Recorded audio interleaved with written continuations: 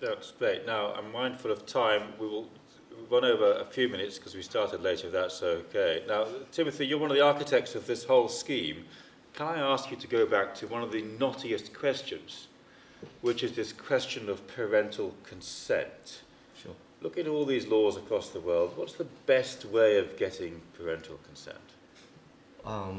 Thank you, Ashley. There's no best way. I think to seek parental consent, as Newton and Callum has introduced. I think because of the complexity of the different laws, we just need to look at the circumstances, look at the risk profile of the data processing activities, and determine what really makes sense from a business perspective and from a compliance perspective. But I think we should be looking at because of time constraint. I think I'm not going to go through the challenges on how to obtain a parental consent. What I will focus on is really on what should a perfect tool should look like when to assist developers to obtain parental consent, or just to create that sort of online safety and trust environment for kids. So I think one of the things that we focus on is that there are a lot of small developers. Like for companies like Tencent, we can obviously devote a lot of resources to build our own tool and whatnot. But for a lot of like small and medium enterprises or game developers, right, it's actually quite expensive for them to develop their own tool. So this perfect tool should really be democratizing compliance. So be it like a small or medium companies, they will be able to have the right tool to access in order to comply with data privacy laws around the globe. And there's no reason for them to say, hey, sorry, regulator, I just don't have the resources to do this. And with this perfect tool, I think this is going to be great for the community. Age check, over here, basically it goes to Callum's point and say, what is a child, what is an adult.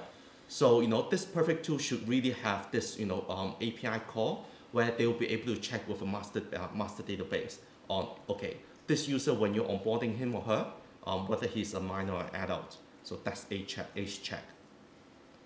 I would like to go a little bit on the age assurance bit. We've seen a lot of regulators issuing guidelines. We've seen a lot of discussion papers on, hey, self-declaration of age no longer works, because we all know kids are very smart.